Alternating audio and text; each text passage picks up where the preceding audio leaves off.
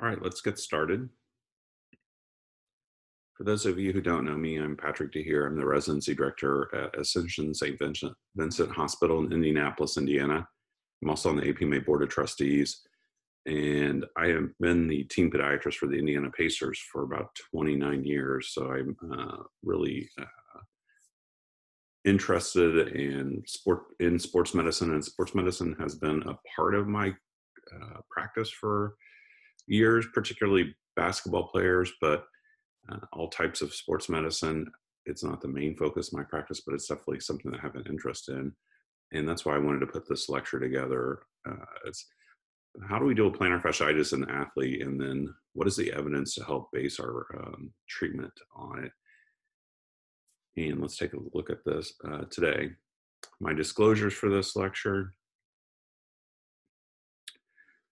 Several famous athletes have been sidelined by plantar fasciitis. Joakim Noah is a former NBA player, and he had this quote in an article when he was on the injured reserve list for plantar fasciitis. He said, "Plantar fasciitis sucks. It feels like you have needles underneath your feet while you're playing. You need to run, you need to jump, and you need to do a lot of things while you're playing basketball, so you don't want needles on your feet, right?" Joakim Noah is absolutely right on his quote. Several players have been sidelined for pretty extended periods of time with plantar fasciitis, and it's actually ruined some players' careers. This year, one of the Indiana Pacers' best players was unable to play the last portion of the season because of plantar fasciitis. So it is a very common injury amongst athletes. When you take a look at the epidemiology of plantar fasciitis, it's pretty striking. First, it affects about 10 to 15%, or about 10% of the general population during lifetime, and 15% of the complaints requiring professional care. It accounts for approximately 1 million physician visits per year, and treatment costs of more than $375 million per year in just the United States alone. So that's good news for us as podiatrists. That means we'll be continued to be busy with our patients with plantar fasciitis. The incidence of lower extremity injuries in runners is estimated to range between 4.5% and 10%, with a prevalence of 5.2 to 17%. And plantar fasciitis compromises approximately 25% of all injuries in runners, and 8% amongst injuries among those participating in sporting activities. And it's been reported as high as 31% in a group of runners. So it's a pretty significant running related injury. I'm a big why person.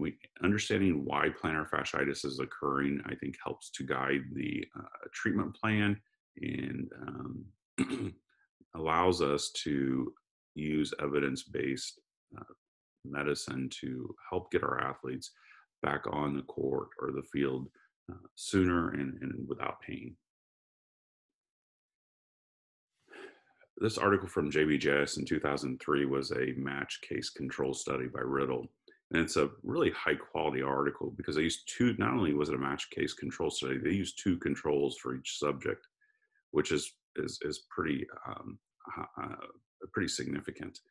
They looked at the risk factors for plantar fasciitis, and patients who had less than 0 degrees of dorsiflexion on the involved limb had an odds ratio of 23.3 of developing plantar fasciitis, and it increased, the risk of plantar fasciitis increased as ankle joint dorsiflexion decreased in a dose type response. So the tighter the posterior muscle group, the higher the risk for plantar fasciitis. Patel and DiGiovanni have talked about plantar fasciitis and the association with gastroc equinus, and they kind of broke it out to acute plantar fasciitis and chronic plantar fasciitis. I don't think that really matters so much, but the sort of bottom line is it's around 82, 83% of the patients with equinus are going to have an associated, or with plantar fasciitis are going to have an associated equinus deformity, whether it's isolated gastroc or gastroc soleal. This is a little more recent article by Michele in Foot and Ankle International in 2017. And in this article, they had 3 groups of patients. One group had plantar fasciitis, one group had another foot and ankle pathology, and the other group had no pathology and utilized as controls. And they used 5 degrees of dorsiflexion with the knee extended as their definition. And the group 2 that had other pathologies, they were pretty similar or pretty regularly seen pathologies in a general foot and ankle clinic, as you can see on this chart. The, this, the findings showed, again, it's very similar, and I find it very reassuring when multiple authors come to the same conclusion, that 80% or so of the patients with plantar fasciitis had underlying equinus. Other foot and ankle pathology was 45.3, and no foot and ankle pathology, or the control group, was only 20%. So you can see how significant that is in the plantar fasciitis group. And their conclusion was a very strong association between gastroc equinus and plantar fasciitis, and it should be sought out early and treated. That's the key. When we're treating these patients or athletes with plantar fasciitis, we have to look for early, and we've got to aggressively treat the equinus as part of their plantar fasciitis treatment. Otherwise, we're not going to get adequate resolution of the symptoms to help get these athletes back into their sports. This was a dissertation that was written for looking at the risk factors amongst runners for plantar fasciitis. So both collegiate type runners and then just recreational runners. And there were two groups, or a group of patients with plantar fasciitis and a control group that were in the study. And their demographics were relatively similar. Some of the runners were elite runners, some were just sort of weekend runners. But the bottom line on this was that decreased dorsiflexion was a significant risk factor for developing plantar fasciitis. And again, kind of like Riddle found, and again, this is the reassuring part when we're seeing multiple authors coming to the same conclusion, that there's this dose type of response. So for each 1 degree loss of dorsiflexion, active range of motion increased the risk of plantar fasciitis by 14.6.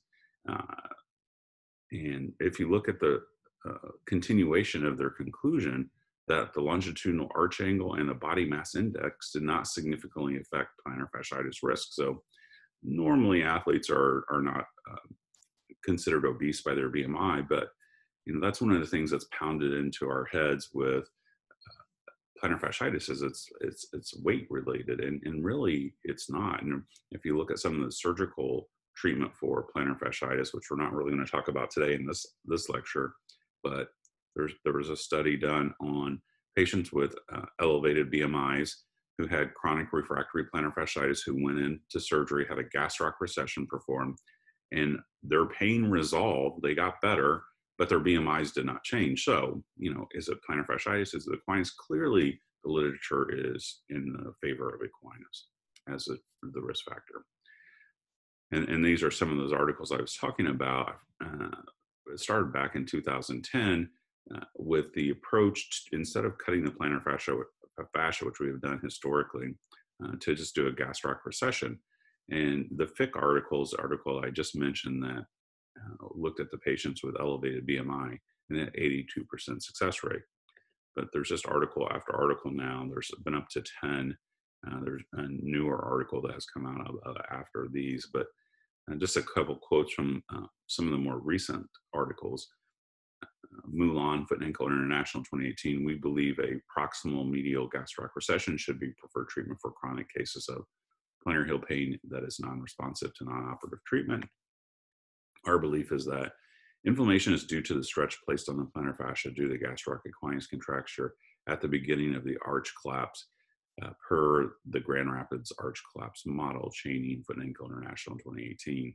And the more recent article actually was a head-to-head comparison of gastroc recession versus plantar fascia release.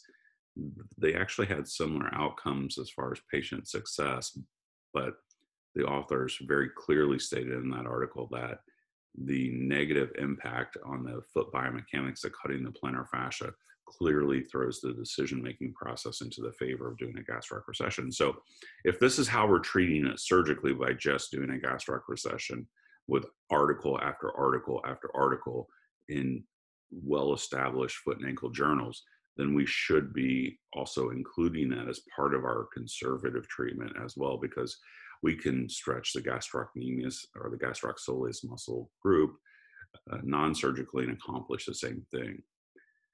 Jim Amos is a foot and ankle orthopedic surgeon who has written a lot about Equinus, and he used to be the team doctor for the Cincinnati Bengals. And he had this great quote that from one of his articles. He said, "We are awakening to a new era of understanding of the mechanics and function of the human foot and ankle.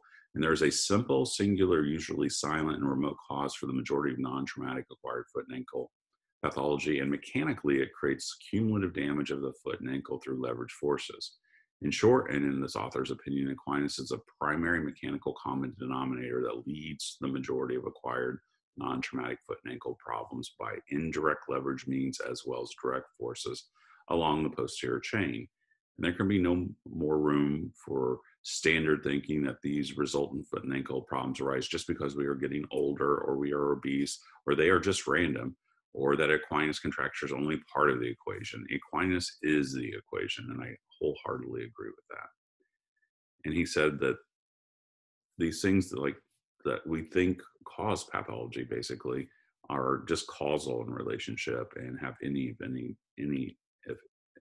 direct relationship. And the singular cause for most of the things that we treat as foot and ankle surgeons is contracture of the gastroc. And this is a really important point because you'll hear the naysayers, and there are a few of them, not many, but there are a few.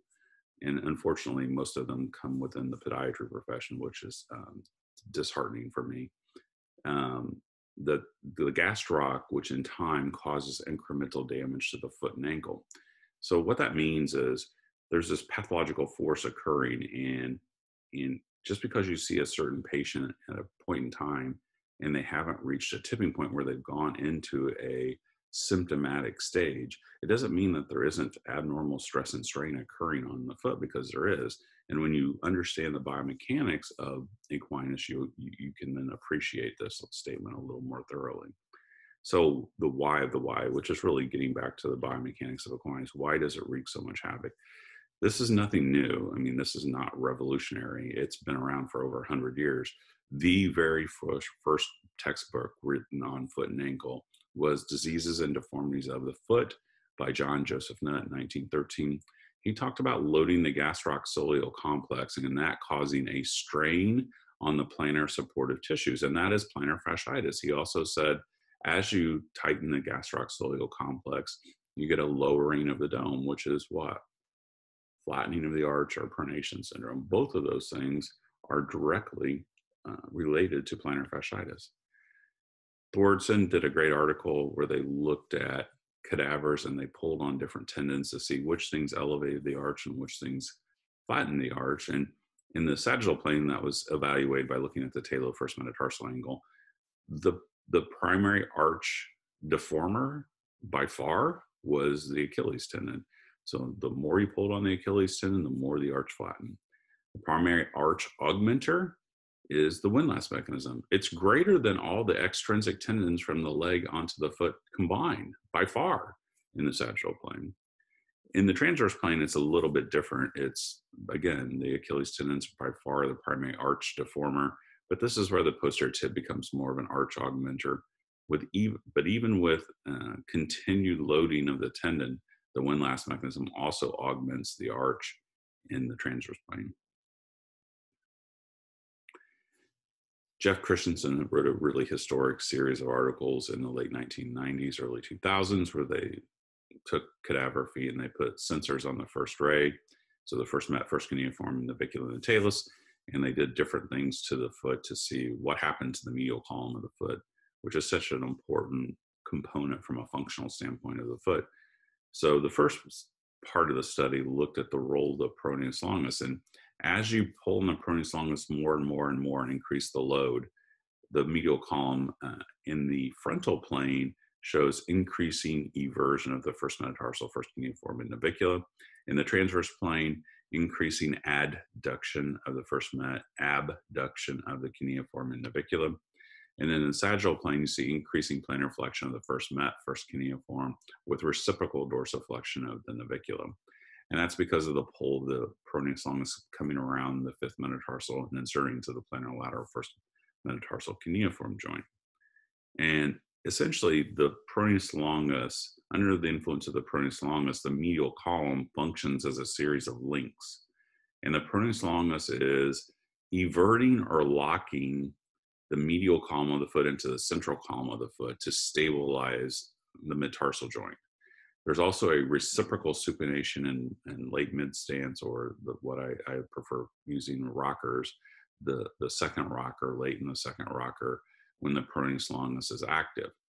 And that the peroneus longus and plantar fascia via the windlass mechanism prepare the foot for propulsion. So what is happening is the plantar fascia and the peroneus longus are converting the foot from a mobile adapter, which is important at heel strike to absorb pressure and shock in the first rocker, and then in the second rocker when the peroneus longus and posterior tib and intrinsic muscles fire, they're helping to change that from a mobile adapter to a rigid lever to propulse off of before the third rocker starts, when the gastroaxilleal complex fires and late in the second rocker and continues to fire into the third rocker. So in part 5 of their study, they looked at what happens as you pull on the Achilles tendon more and more. So as you pull on the Achilles tendon with increasing load, that frontal plane action of the peroneus longus was dampened. So it wasn't able to fire and evert that medial column of the foot into the central column of the foot to lock the mid-tarsal joint, leading to unlocking and hypermobility or instability, particularly with flattening of the arch and the sagittal plane of the navicular cuneiform joint. And if you think about and notice as you start to look at x-rays after x-ray after x-ray, particularly of significantly flat feet, you'll notice a navicular cuneiform sag. And it's always there. And I find it interesting that we really have never asked why. Well, why is that NC sag always present on these patients with really severe flat feet? And it's because of this. It's because of the association of Equinus and peroneal foot structure. And so specifically what's occurring is plantar flexion of the talus and navicula with dorsiflexion of the first cuneiform and first metatarsal. And Amos, in one of his last papers, he wrote, used slow motion photography to watch patients walk and took individual snapshots as they were actively walking to really look at the foot frame by frame and what's going on. And you see this is a patient with posterior tibial tendon dysfunction. So this is a foot that is not functioning appropriately, but we see the first rocker, the second rocker, and the third rocker on the picture on the left, which is the second rocker of gait, where the foot is flat like this. But you see a sag and a fourth rocker developing right at where Jeff Christensen said it would. It's at the navicular cuneiform joint. And then as the gastroaxilleal complex fires late into the second rocker, going into the third rocker to start to bring the heel up off the ground, you can see the pronounced downward deflection of the navicular cuneiform joint in that photo on the right. Amos showed that this only lasted for about 1/10 of a second. But the problem is how many steps do you take a day and over how many periods of years? Eventually, that's going to lead to a pathological situation. And it's because that there's this occult, unrecognized overuse of imbalance that leads to damage of the foot and ankle. We know from studies that as the tension on the gastroaxilleal equinus increases, the tension on the plantar fascia mirrors it and goes up in just a direct proportion to the amount of pressure going through the gastroaxilleal complex. So that's why you can you can lengthen the calf muscle and reduce the strain on the plantar fascia surgically. That's why that procedure surgically works. And Chung said the plantar fascia was found to be an important arch supporting structure which sustained high tensions during weight bearing. An increase in Achilles tendon load resulted in reductions of arch height and increase in plantar fascia tensions.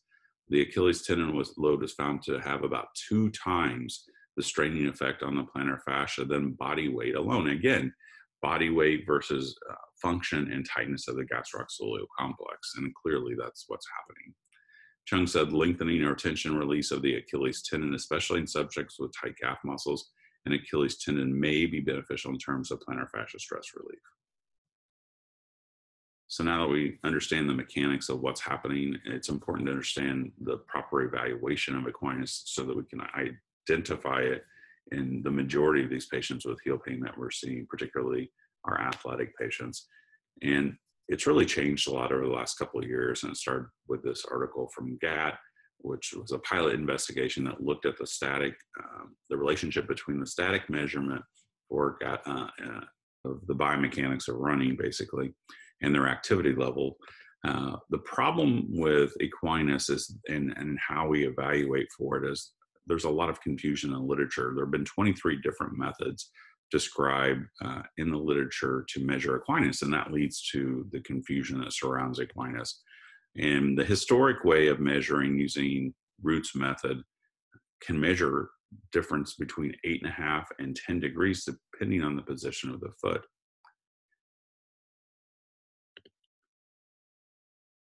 The historic way of measuring by Root, where we put the subtalar joint in neutral and lock the metatarsal joint, which has been a sort of a mantra within the podiatric profession since the 1970s and late 60s, it has been shown really to have poor inter and intra-rater reliability.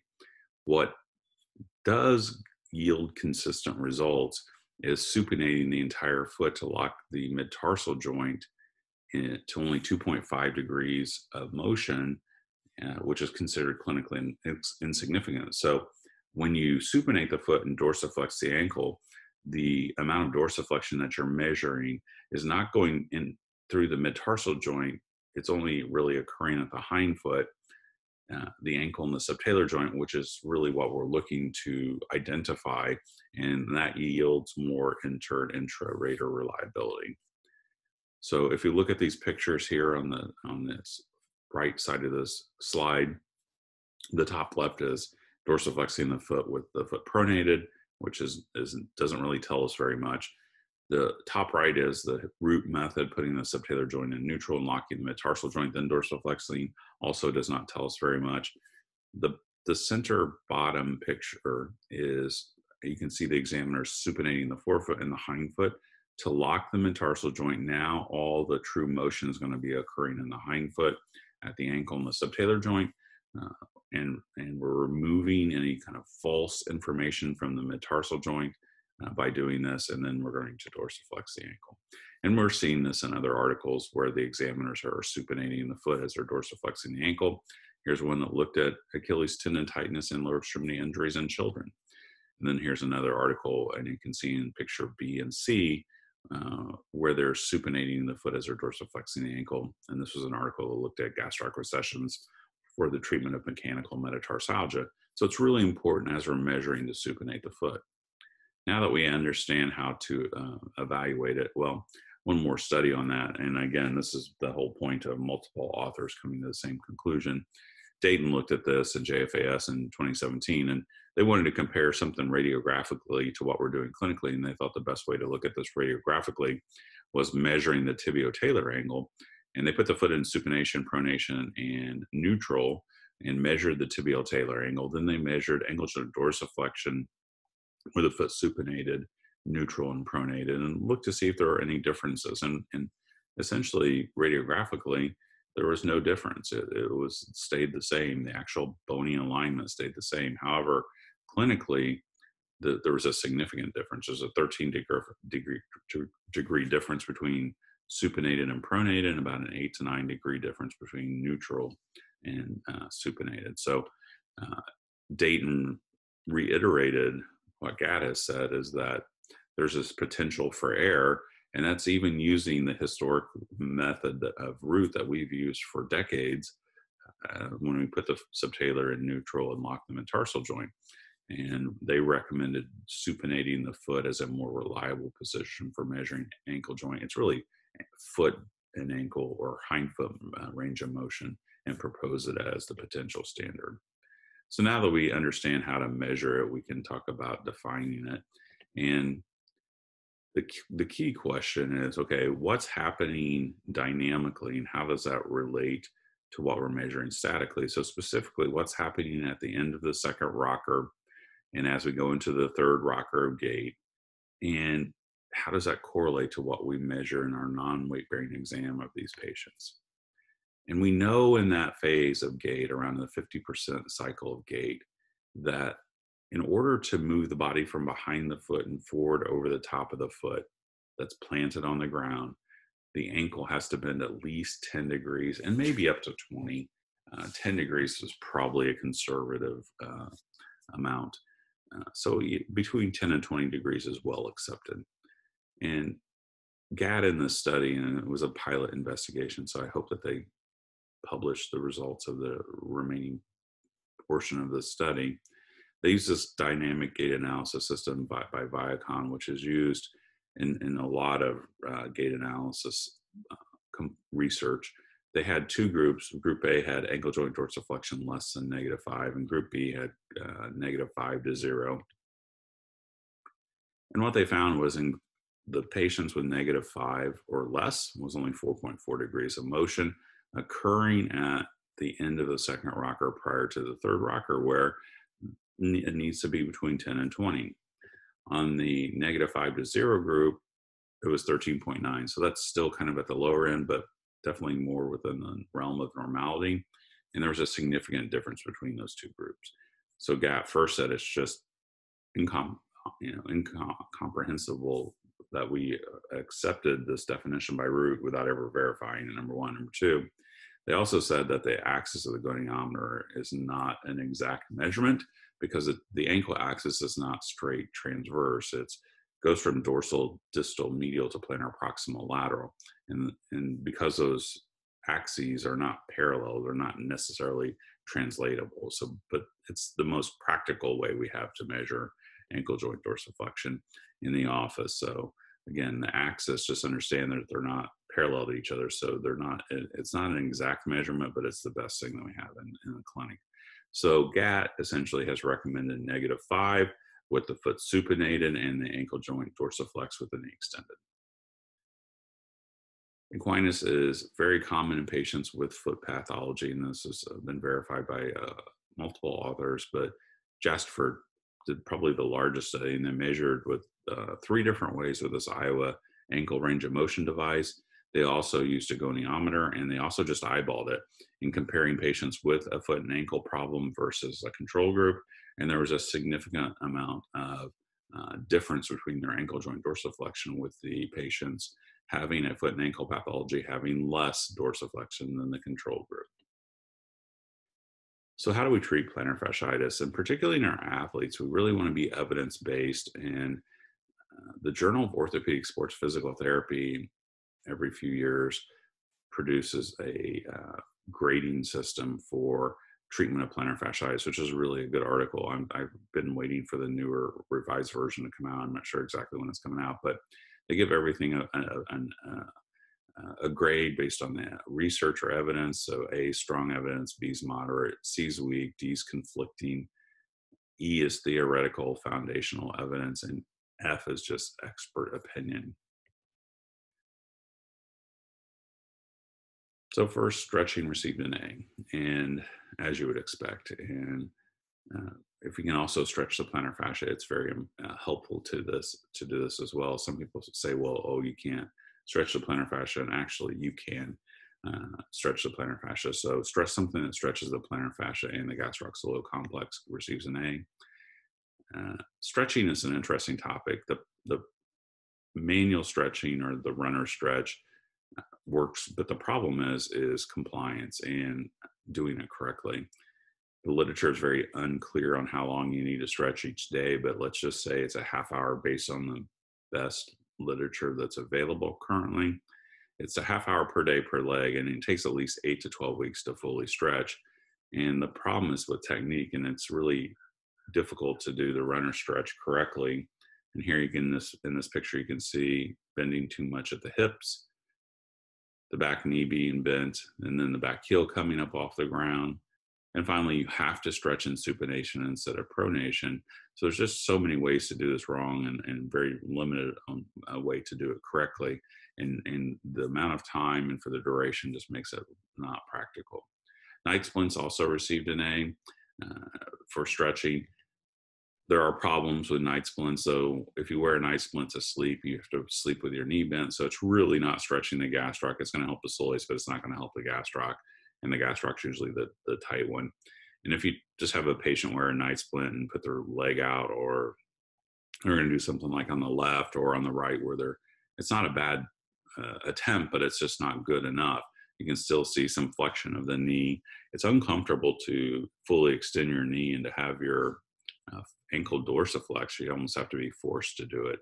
Dorsal knee splints are worse for all the same reasons, plus they allow the forefoot to plantar flex relative to the rear foot. And I mentioned a few minutes ago about the importance of also stretching the plantar fascia, so it's really not doing that. Ideally, we use a brace that goes above the knee to lock the knee to extension. We use something that has controllable hinges to allow our treatment to mirror what we're measuring clinically, so where the patient is. We don't want to overstretch them and cause Achilles tendonitis type problems. So having the treatment be in line with what we're seeing clinically, and then also allowing us to progress the patient through different stages of stretching to get them to stretched out in a safe manner that's not going to cause a secondary problem. And then it's important to stretch in supination so that we're locking the mid-tarsal joint. We do not want that dorsiflexion moment occurring through the mid-tarsal joint. We want to isolate it to the hindfoot. So supinating the foot will lock the mid-tarsal joint and allow that dorsiflexion force that the brace is going to be generating to occur at the hindfoot, number one. Number two, we're doing this by engaging the windlass mechanism, particularly the hallux, and that's also going to help stretch the plantar fascia. And then finally, as you supinate the subtalar joint, you externally rotate the tibia, which helps to lock the knee into full extension. And that's really important because the gastroc squat's tight most of the time. So having that knee locked out into extension as we're dorsiflexing the ankle is really important, and that's called the screw home mechanism. If you have an athlete that has right heel pain, should you check or stretch the left side? And the answer is yes. And this is really clearly documented from the pennation angles or the muscle fiber angles of the muscles of the lower extremity. They're always the same on the right and left. And studies that have started with the starting point on ankle joint dorsiflexion and then as they stretch patients always shows that it's the same right and left. And I have a paper that's going to be published in March in JAPMA that looks at the bilaterality of Equinus. And again, they're always the same unless there's a reason for them not to be the same.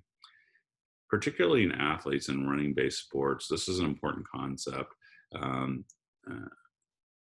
but also regular patients too. As we talked before about how the gastroc complex causes a downward force through the navicular cuneiform joint, if we make an orthotic as part of our treatment for plantar fasciitis and we have this untreated Equinus deformity that's driving the arch down, the arch support's trying to push the arch up, we develop this orthotic Equinus war that I call it. And it's really what happens is the patients come in and they say the arch is too high, and the arch isn't too high. The orthotic arch is not too high. It's just that the calf and the orthotic are fighting each other and the foot's the battleground. So you have to get that calf muscle stretched out so that the foot can then accept the control that it requires to function more normally. And if you can remove that deforming force of the leg onto the foot, then the foot is able to have an orthotic, a well-made orthotic, give it the proper support. It's not that when they come in and say that the arch is too high, it's not that you took a bad cast or the lab just randomly made the arch too high on the medial aspect. That's not what happened. It's that you have this deformity from above that's influencing the foot down below. Shoe drop's an important concept, particularly in athletes too. If you have a runner, for example, and they're wearing a shoe drop of 14 or 16 millimeters, and they're in those shoes all the time, even walking, they're fighting your treatments like wearing a mini high heel. It's important to get patients' shoes in line with your therapy for stretching or dealing with their Equinus deformity. So I like to have patients in a 4 to 8 millimeter drop shoe, which is usually Saucony or Brooks. And then once they get stretched out, if you want to transition or they want to transition to a 0 drop shoe, that's fine, like an Ultra or a Hoka. The problem is you can't go to a 0 drop shoe if you're not stretched out, because that will cause Achilles tendonitis, metatarsalgia, potentially stress fractures. We saw this with barefoot running and all that occurred with that. But you don't want the shoe to be fighting your stretching for the equinus when you're actively treating it. So have a discussion about shoe drop. It's important. So the conservative management I recommend with stretching for equinus in athletes or even just a general population is I have them wear the brace that I prefer for 1 hour a day, seated upright to also stretch the hamstrings. That's really important because hamstring tightness has been associated with equinus, and it's part of that posterior chain that just tightens as we age as part of the normal process of aging. I stretch both legs simultaneously until the deformity is resolved. If you only stretch one side and not the other, if you only stretch the symptomatic side and not the asymptomatic side, if it's only a unilateral problem, what happens is you're going to create a functional limb length inequality in one, and you're going to cause back and hip problems. Also, I stretch them. The brace I use has 3 settings on it, or 3 hinge points. So I keep each patient at each part of the brace for a month, at each setting of the brace for a month. So it takes about 8 to 12 weeks to fully stretch them out.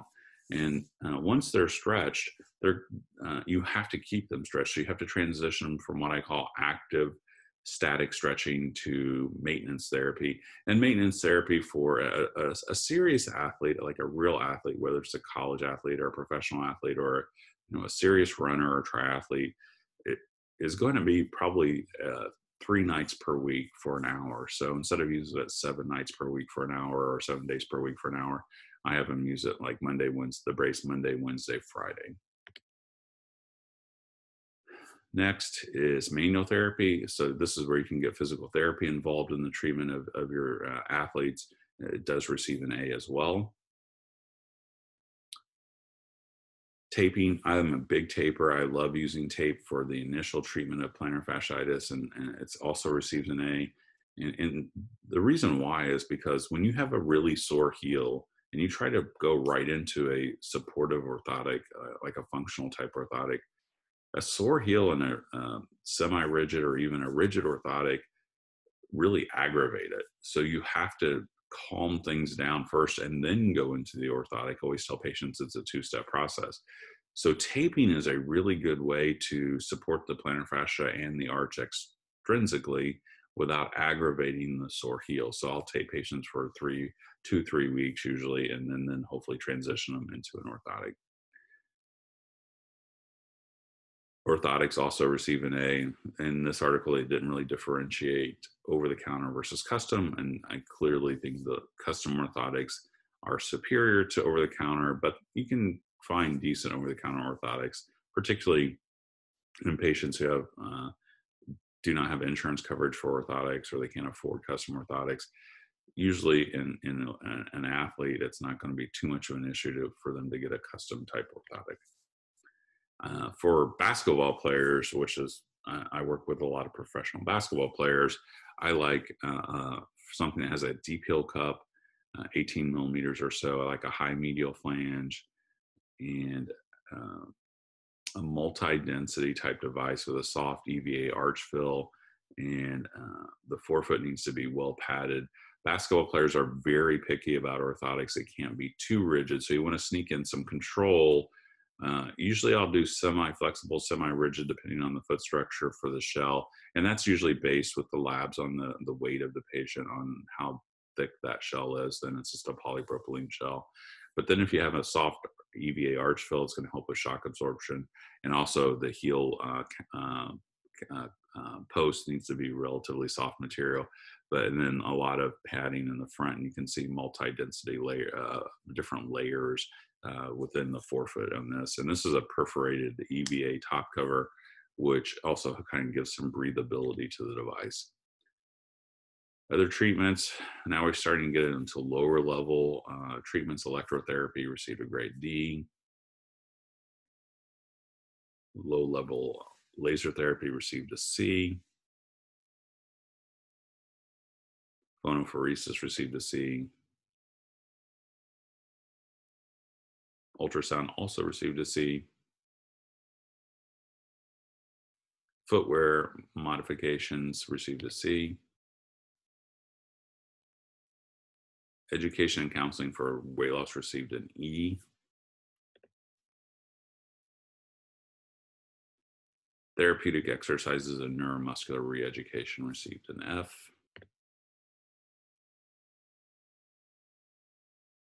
Dry needling also received an F, although it certainly is becoming more and more popular with heel pain. Extracorporeal shockwave received an I, and it's interesting that it received an I for incomplete because there's actually quite a bit of data on shockwave therapy for heel pain, and I'm a fan of shockwave therapy for heel pain. I think it has definitely a role in heel pain. Kind of the bottom line research on shockwave therapy is that it works about half the time. And the other things, though, to consider are that there's really no downside to doing it. You're not burning any bridges. There's really no limitations of activity that are involved. And this is particularly important with athletes. Number two, and then number three, when it does work, if you look at the bottom, the recurrence rate is very low. So when shockwave does help, and I find it as an adjunctive thing, it's not by itself. It's going to be used like in conjunction with stretching for equinus and orthotics. But when this does work, it stays better. So that's really the only downside is it may not work. It is uncomfortable having it done. I have a shockwave machine in my office. Usually what I'll do is have my patients who I'm doing shockwave on take a pain medication about an hour before they have it done. And it makes it tolerable that way for them to do it. But again, I think it does have a role in plantar fasciitis, especially. Steroid injections received an I, which is really interesting. And if you think about steroid injections for athletes, and you look at the harms that can be associated with those, the one we always sort of most fear is rupture of the plantar fascia. That certainly can happen, but I believe that's relatively rare. The thing that I have seen more commonly and that can be even more problematic is subcutaneous fat atrophy. And I've had some really serious runners, triathletes, where they've been to other treating physicians and they have received 5, 6 steroid injections, and you see their fat pad just gone on their heel, and that is a really devastating problem when you lose the fat pad on the calcaneus. It becomes really complicated to try to reestablish that, and multiple injections in that same area will take its toll on that fat pad. So I would probably be very reluctant to do actual steroid injection in a professional athlete. Clearly, the risk of rupture and their activity level is a concern, but also the fat pad atrophy.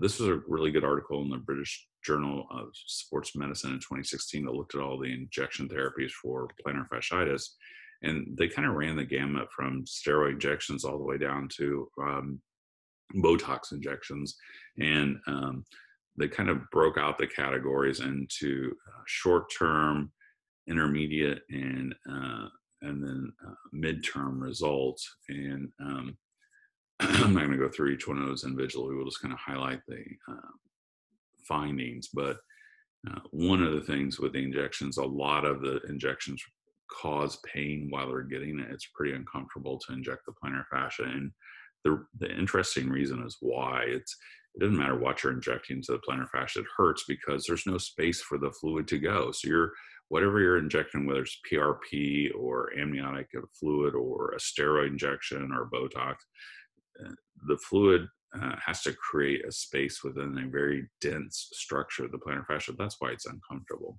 and causes some pain. And also you can have post-injection pain as well.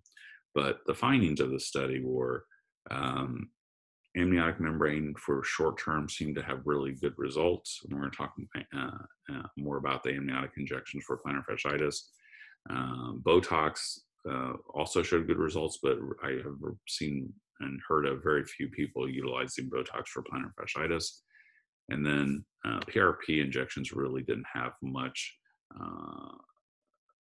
to verify their use for plantar fasciitis. There's a really good article on Foot and Ankle International published by a group of podiatrists. It's a multi-center study, and I was really proud that they were able to get this from Foot and Ankle International.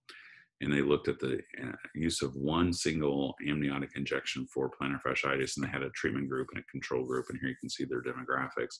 But their outcome measurements were VAS pain scale, which was significantly better after 3 months with just one amniotic injection, and then secondary outcome or foot function, and also was significantly better.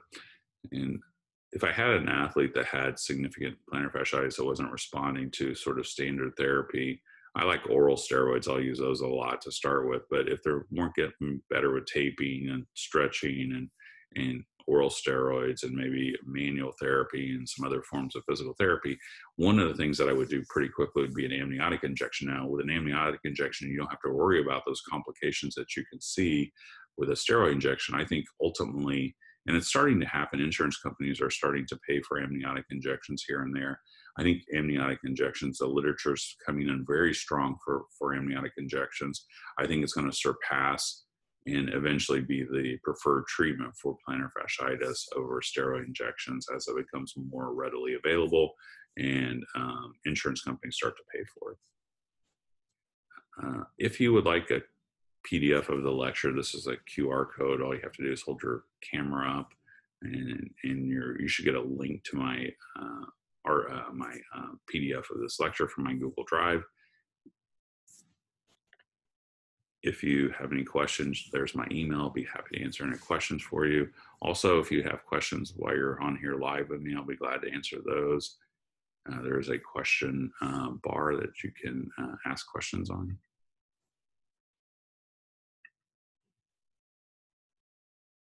Sorry about the little glitch with my internet, but I will post this on my YouTube channel if you would like to watch it later also, or refer your classmates.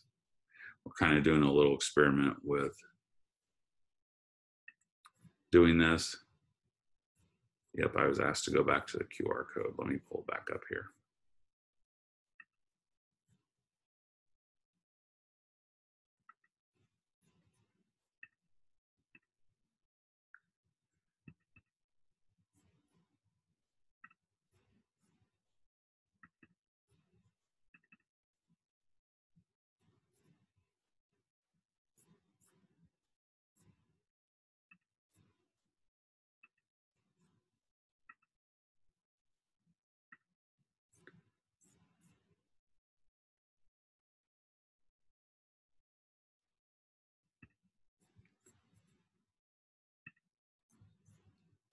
There's the QR code. I'll leave that up for a second for you to download the PDF, and you can just type in questions in the Q&A section if you would like to ask a question.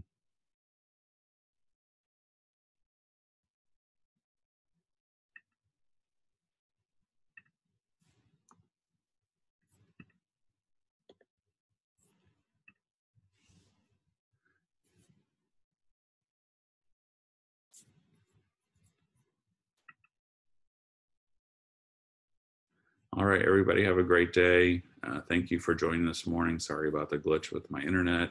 And like I said, I'll post this on my YouTube if you want to let your classmates know. And please spread the word. I'm trying to see the interest. I'm trying to gauge the interest level amongst third and fourth year podiatry students.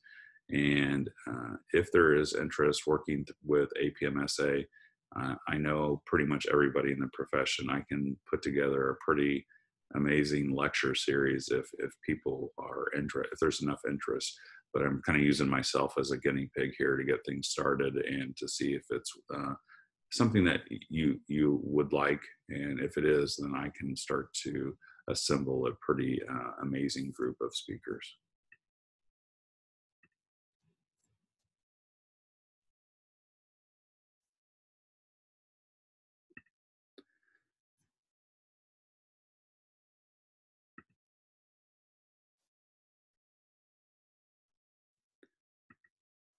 All right, thank you very much.